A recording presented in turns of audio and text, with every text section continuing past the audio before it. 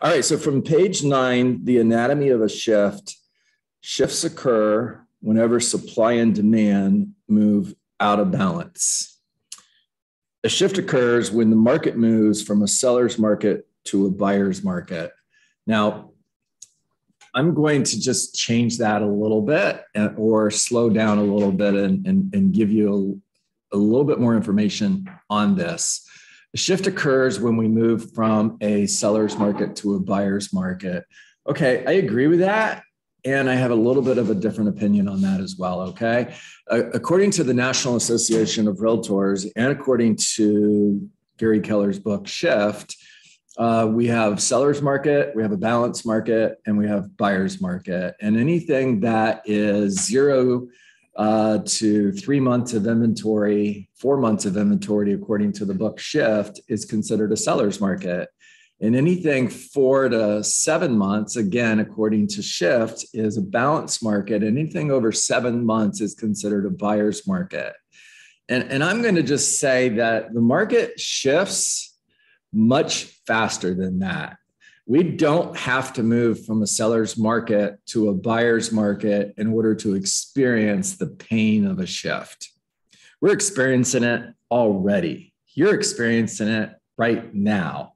And there's still low inventory, but yet the market shifted, and it's shifted in the form of fewer homes being sold, less available income for all of you, and more real estate agents in the market. Yes or yes? Yes. Okay, so we're in a shift.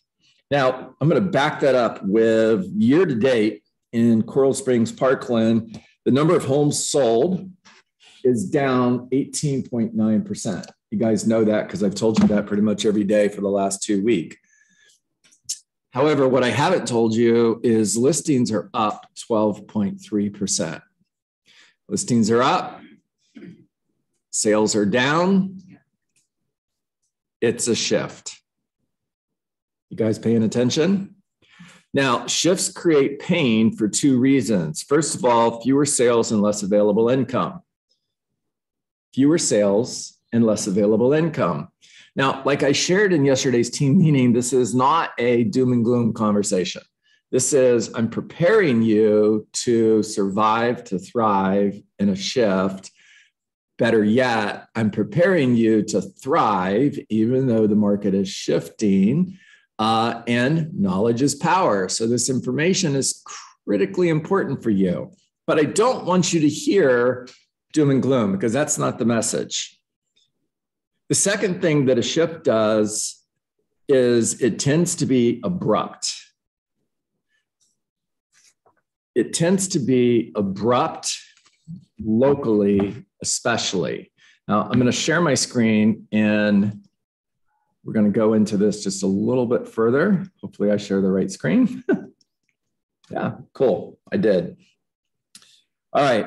The misleading aspect of an economic shift is it seems relatively natural and gradual when looked at nationally.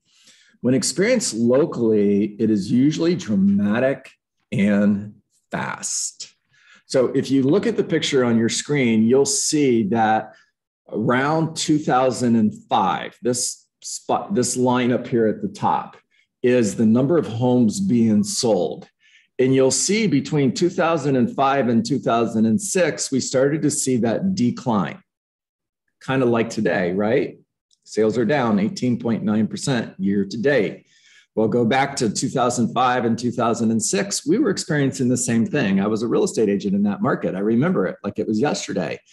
And by 2006, look how far the number of homes being sold had dropped from mid 2005. And then by 2008, it had dropped all the way down to here. And if you look at inventory, this line at the bottom, 2005, the inventory starts to creep up, just like it is today. And by 2006, we had gone from less than 3 months of inventory to 6 months of inventory. In less than a year, we had moved from less than 3 months of inventory to more than 6 months of inventory. Everybody following me? Okay, now at the same time, again, not doom and gloom. I want you guys to hear this. In the middle of the shift, say 2008, there were still 5 million homes sold. Now, if you go back to the peak up here before the market started to drop, in 2005, there were 6.4 million homes sold. So we had moved from 6.4 million homes sold to just over 5 million homes sold. Here's my point. There were still 5 million homes sold. Hello? If you want to look at it another way, you can even go back to here where we were in 2008 and just draw a line back to 2002. We were selling more homes we were selling the same number of homes in 2008 as we were 2002. And check this out. 2002, people were celebrating. They were celebrating about the rising market. Life is good. It's all perspective. You guys follow me? Now, what's interesting is the next slide is going to give you an idea of what this looks like locally. So this is a snapshot of the market in Sacramento, San Diego, Las Vegas, Orlando, and New York City. And 2005, we peak and the market starts to drop. And within 18 months, we had lost everything that we had gained since 2003. It took 18 months for us to lose all of that increased sales volume that happened up to 2000, that happened over the previous 5 years. 5 years, the market's climbing. 18 months, it's dropping, and 18 months later, gone. It happens abruptly, like that. That's why it creates pain. Okay, now, what's the solution? There's the reality. Now, what's the solution? Well, in order to find the solution, I went back to Shift and I went to page 49. This is my favorite page in this book. And here's what Gary has to say. Just because the market has moved from more to less doesn't mean you have to. Just because the market has moved from more to less doesn't mean you have to, Nick. Doesn't mean you have to, Rosario. Doesn't mean you have to, Alex. Doesn't mean you have to, Arinthia. You guys get this? I want you to hear this. Just because the market has moved from more to less doesn't mean you have to. As leads become fewer, if there's fewer homes being sold, then are there fewer leads? Say yes. Yes. I talked to a real estate agent yesterday who was sharing that they did an open house this past weekend and they had 3 people come through. 3 people in 2 hours.